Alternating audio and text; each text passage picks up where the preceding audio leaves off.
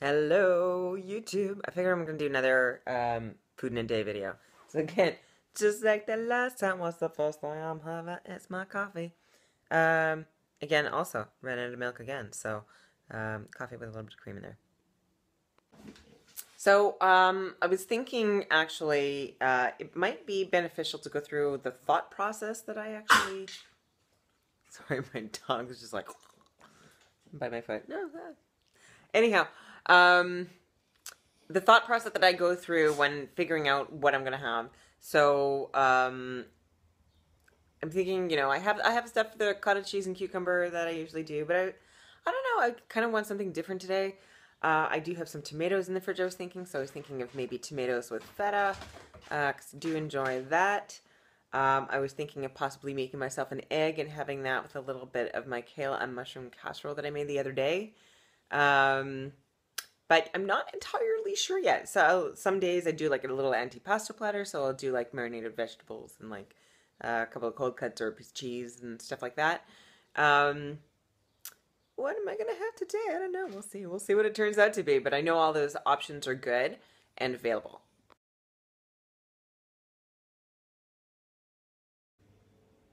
All right, guys. So what did I end up picking for breakfast?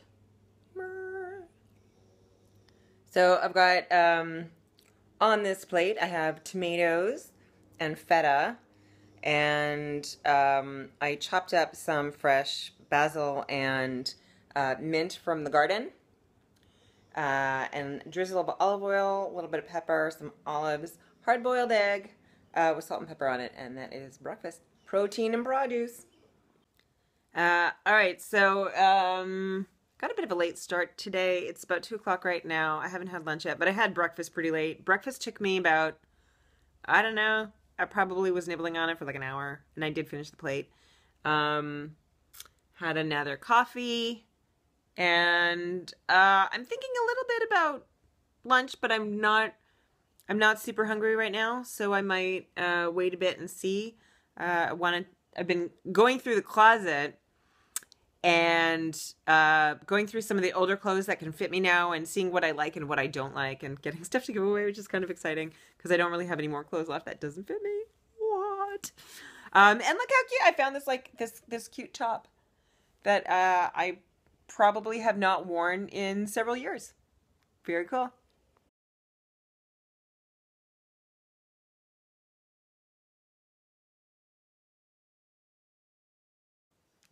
All right, I'm about to have lunch.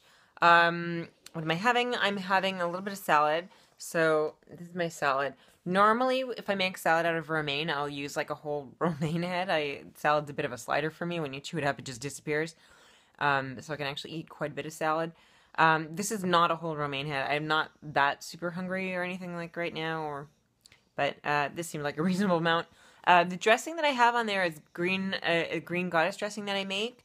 And the base of that dressing is pretty much like it's like half mayo, half I think I used Greek yogurt this time. Um, and then you add in like an onion, like either a small onion or half of a large onion.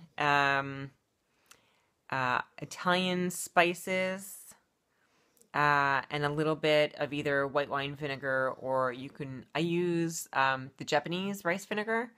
I'm trying to think what else is in there. Salt and pepper, and that's pretty much it. And it's really good. You can also make that with fresh herbs, and it's delicious. So it's like a green goddess type of dressing. What is the other thing I'm eating? This is so yummy. I made this recipe up the other day. This, yum, is a jalapeno popper that I made. And I actually, I did it with a filling that's like a tuna melt filling. So it's got cream cheese, grated cheddar, and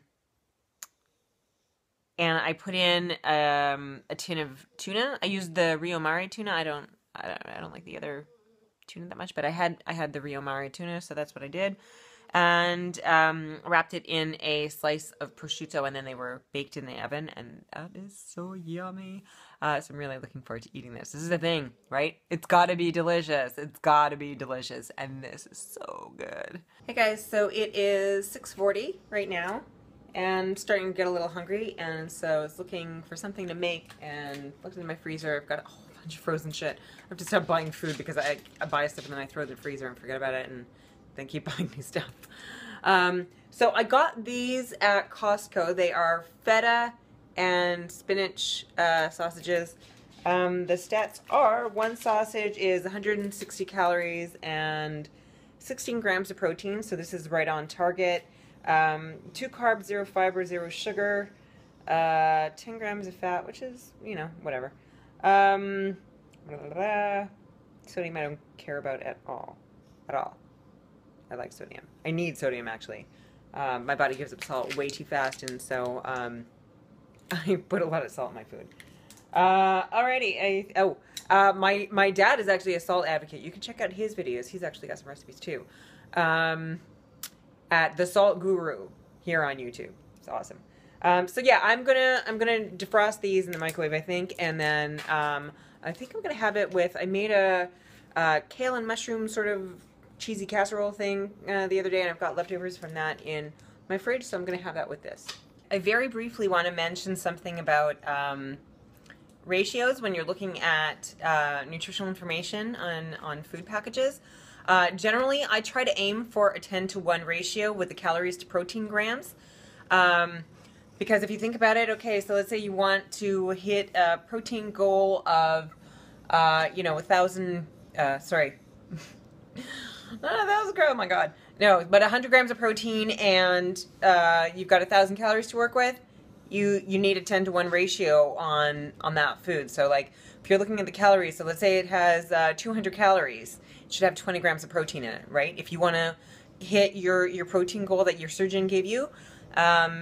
I got this tip from Wendy. She uses it all the time, and I have found it immensely helpful. When I go to the store and I look at packages, I immediately flip to that, and I know whether it's decent for me or not as a protein. Right? Because sometimes you get sausages and they're like 260 calories and it's like 8 grams of protein. Like what else is in there? It's like, yeah. So that 10-to-1 ratio, look for it.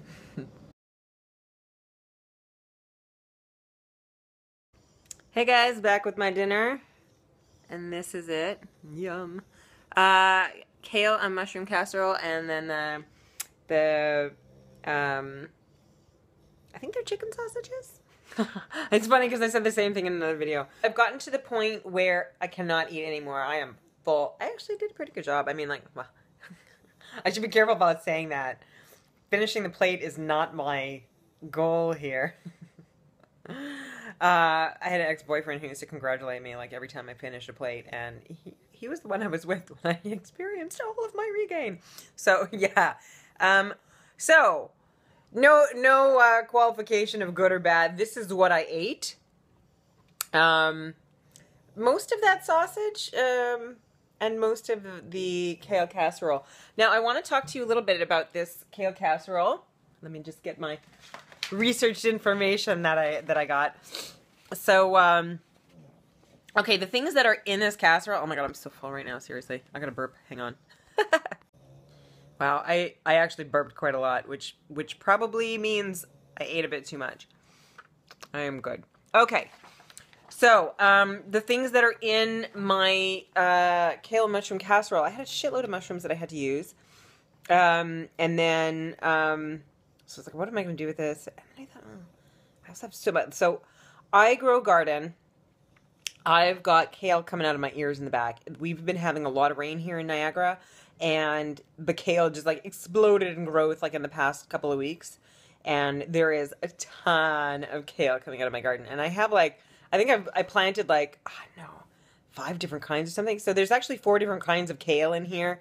If you know me on Facebook, I got a picture of all the, well, I had it, oh, I think, did I change it? I don't know. There's a picture of kale. That was one of my banners. But, so in this casserole, I put blue Scotch kale, scarlet kale, rainbow dinosaur kale, and cavallonero, which is dinosaur kale, they call it here. It's like the Italian kale. I also made a cheesy bechamel sauce with this. So there is cheddar cheese melted into a bechamel sauce. And how you make a bechamel sauce is you start with a roux. A roux contains flour. All keto people are going to like freak out right now. There is 2 tablespoons of flour in this recipe. And I think like 2 to 3 cups of milk. You start off a roux. A roux starts with flour and butter that you toast together in the pan, and then you add cold milk to it, whisk it, and it makes a thick white sauce. And then you can add cheese to that if you want, or other things to flavor it. Excuse me. Okay, bechamel cheese sauce makes almost everything freaking delicious. Delicious, okay? The big casserole that I made has about, I would say 8 fairly decent sized servings for a weight loss surgery patient. So in 2 tablespoons, before you freak out about the flour, let's break it down, okay? In 2 tablespoons of flour, there's about 11 grams of carbohydrates, 11 to 12 grams of carbohydrates. So think about that. That's like, what, 1.5 grams of carbs per serving from the flour. I'm not going to sweat it. I want to talk to you about protein in vegetables because a lot of people don't realize this. So I was talking earlier about the way that I chose those sausages and how it was about that 10-to-1 ratio. Well, guess what? I'm going to tell you a little bit of nutritional information about some of the things that are in here. Mushrooms, 100 grams, 22 calories, and 3 grams of protein, better than 10-to-1. Kale, 100 grams, 49 calories, 4.3 grams of protein, almost 10-to-1. The milk is milk. It's not quite 10-to-1, but it's not bad either. And then the flour, okay, so the flour that I use, 55 calories is 2 grams of protein, but there's so little included in that bechamel by the time it gets to your serving size that it's a negligible amount. There is in the cheese, as everybody knows. So that side dish is actually high protein.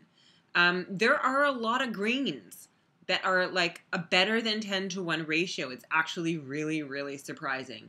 So you know what? Like look up some of the, or if you buy packaged stuff, you'll see. I mean, a whole vegetable doesn't require nutritional labeling, but the packages do. So you can, even if you're curious and you're at the store and let's say you pick up a head of broccoli and you're like, I don't know how much is in broccoli. You can check it on your phone.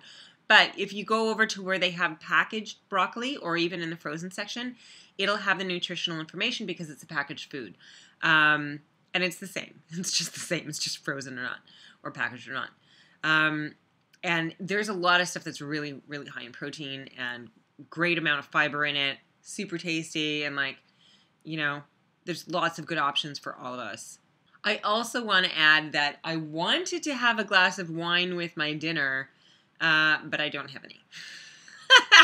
I thought there was maybe like a bottle of white or something in the fridge, but there's nothing left. I had another bottle, but I gave it to my neighbor because she's been so nice to me.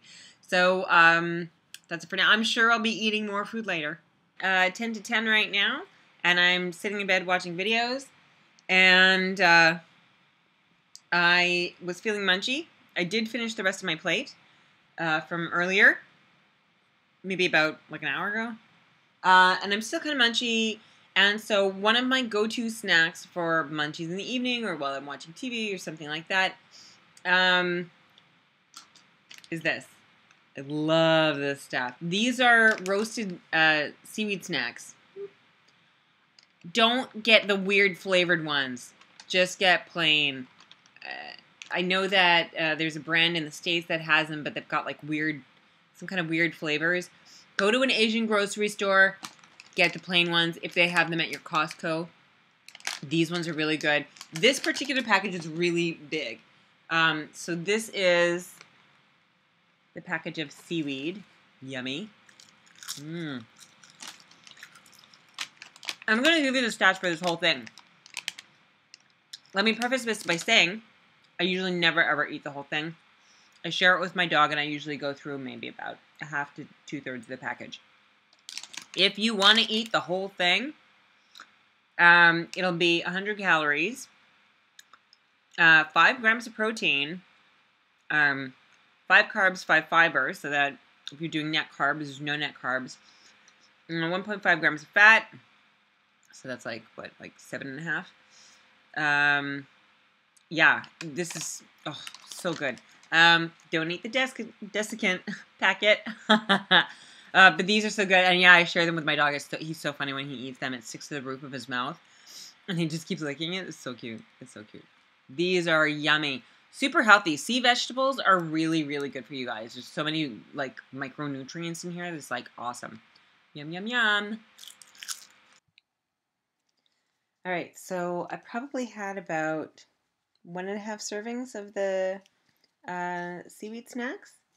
It is 1:15 and I'm about to go to bed. I have one more thing to add to this.